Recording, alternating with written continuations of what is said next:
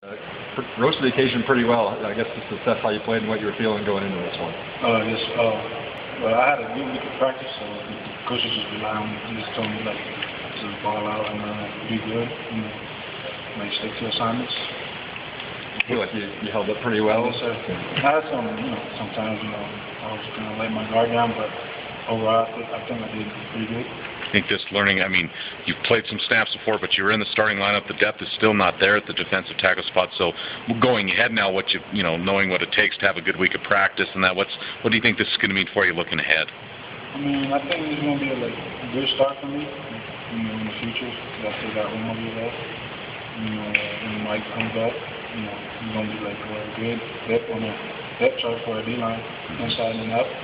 UNLV got some yards up the middle in the first half. What did you guys do in the second half to kind of shut that off for them? The coaches just told us to stick to our gaps and just penetrate, get penetration in the line of scrimmage. So I think we did that in the second half pretty good.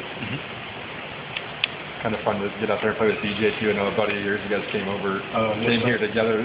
Kind of, is that more maybe what you guys expected when you came here to be out there playing side by side like that? Yes, sir. Before we committed here, we were thinking, there's going to be a big chance for us to prove to the world, playing D1 football together.